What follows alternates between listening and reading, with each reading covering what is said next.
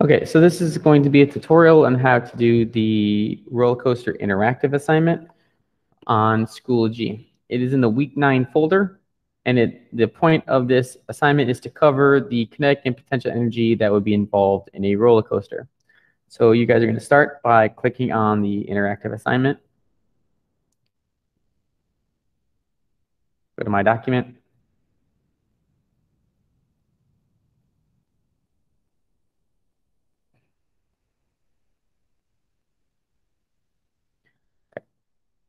So this is what you should be looking at. All right, so first up, this is a picture of what you should see when you go to this link. So you're going to want to click on this link and then go to that website.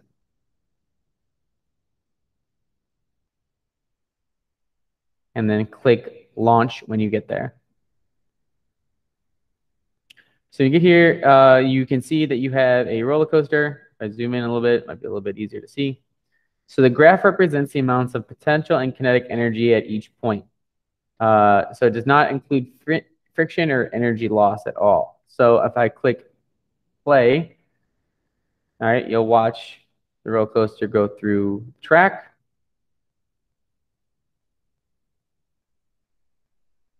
And then you can add steps in at each point.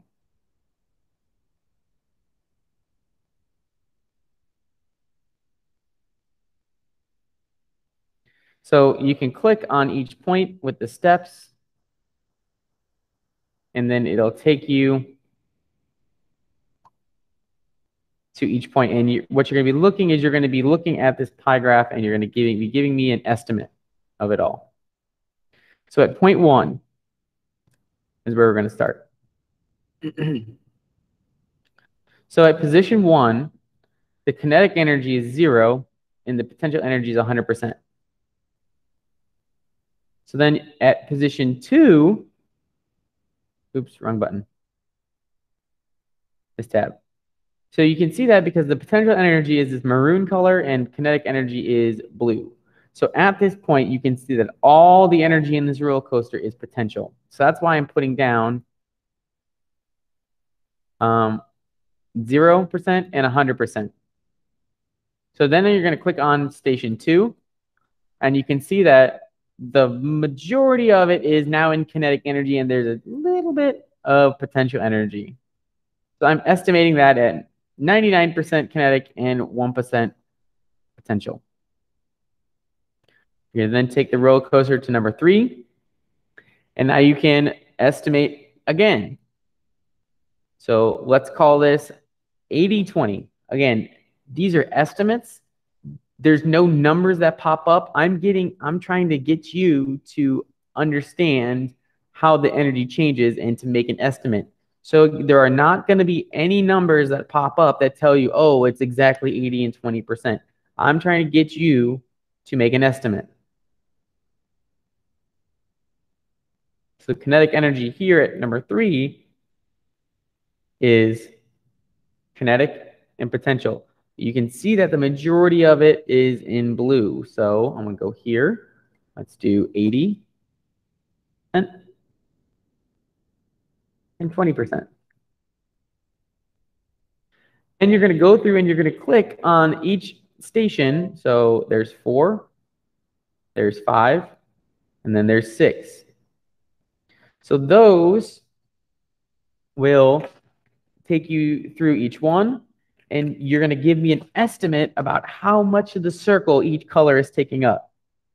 So you're going to give me, so for station 6, you're going to give me an estimate. This is about maybe 60%, and maybe that's 40%. So give me an estimate on these ones. Don't worry about it being super right or super wrong, but give me an estimate.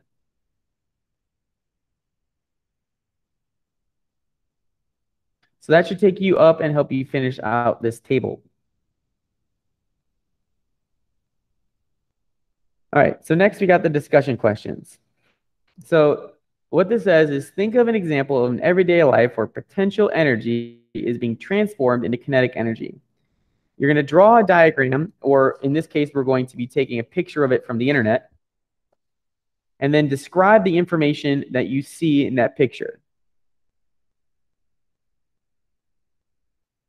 So I'm going to use this example of a sled here. So what I would do here is picture. So for this picture, you can use the explore function, or you can just Google it. So if I just open up and type in sledding,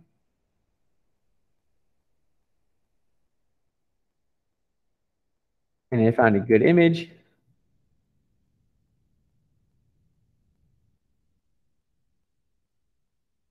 Here's a good one. Copy image, and go here, and I'm going to hit Control V to paste it. And I'm going to resize it just so it fits. All right, so my description for this picture would be, when I carry a sled to the top of a snowy hill, the potential energy increases. As I sled down with my sled, the kinetic energy is transferred, and the potential energy is at its maximum. As I slide down the hill, it is transferred from potential to kinetic energy. So we've talked about that when you carry the two factors that influence potential energy are mass and height. And the two factors that influence kinetic energy are mass and speed, or velocity. So what you're doing when you get to the top of a hill when you're sledding is you are increasing your potential energy by increasing your height. The higher you go on the hill, the more potential energy you'll have. So then when you start sledding, you start in motion. So your mass moving at a speed creates kinetic energy, which is transferred from the potential energy you gained at the top of the hill to the bottom of the hill. Here, another way you could do this is by clicking here and then clicking the Explore button. And you can click here, you can explore the web. So I'm going to try to think of another example. All right, so skydiving. All right. I'm going to try to use an image here.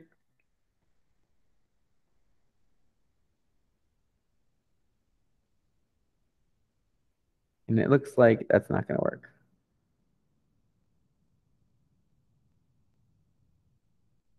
So for some reason, it's not letting me connect. So find a picture online. So don't do this part that I just did. So find a picture online. All right. So if I want to let's do skydiving.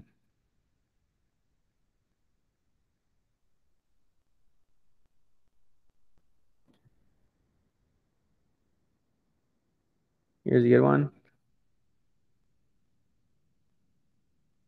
Copy image. Go here, paste. But for this one, my description could be as the plane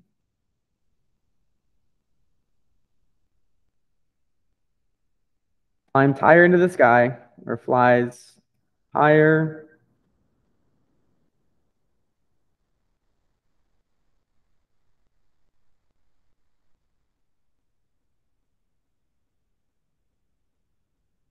when they jump,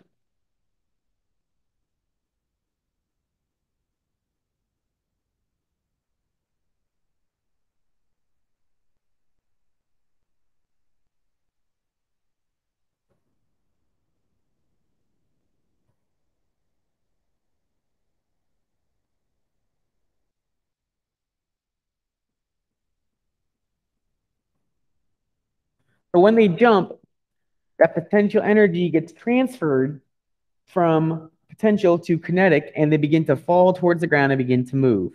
Remember, potential energy is the energy of standing still, and kinetic energy is the energy when things start moving. So you don't have any potential energy while you're moving, and you don't have any kinetic energy while you're standing still. So I'm looking for you to find any picture that has potential and kinetic energy in it and give me a description describing how kinetic energy is transferred into potential or vice versa. So again, please give me a good example of this. Don't just copy what I'm doing. So skydiving and sledding are off limits. Find something else. There are millions of other examples that you could use. Think of sports. Think of things that swing from high up or fall. You can think of jobs. You can think of cars and roads and stuff. So think of something and be creative here. So finally, this CER portion is what amount of energy of PE and KE, what is the amount of PE and KE in position 1 on the roller coaster? So you're going to go back up to this picture here. And at position 1, you're going to make a claim about that. So here on position 1, oops.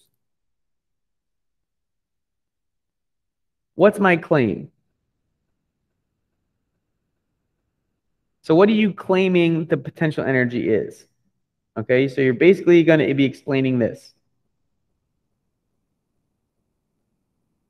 So then your evidence is going to be, what physical evidence do you have? And you have evidence from the simulation you did. So use that evidence from the simulation there.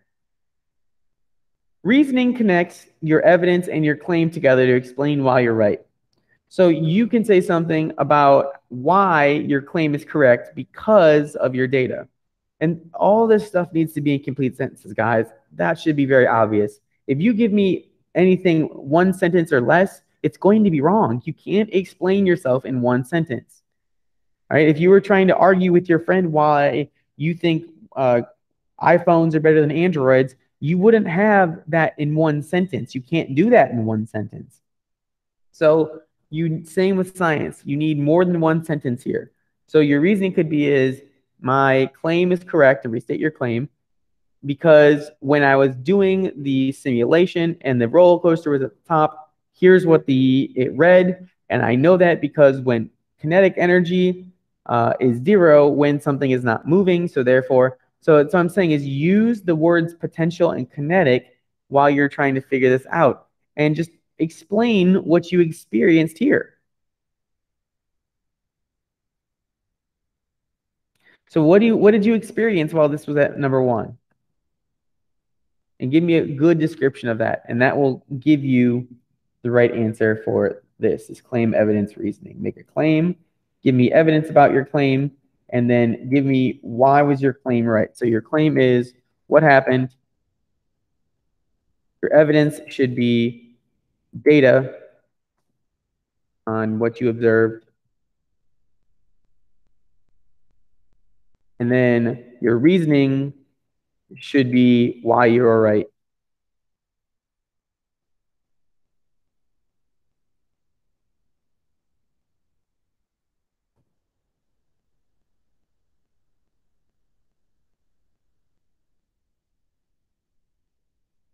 Using the scientific concepts you've learned in this class. So go back and you can use your notes. You can use that Nearpod to explore what we are talking about and remind yourself of the concepts that we did in this class. So that's to take you through the end of this assignment. Hopefully this video is helpful. If you need more help or additional guidance on this, reach out to me and we can schedule a Google Meet where I can sit down and do this with you in person. All right. Let me know if you need any help and click the submit button up top when you are done.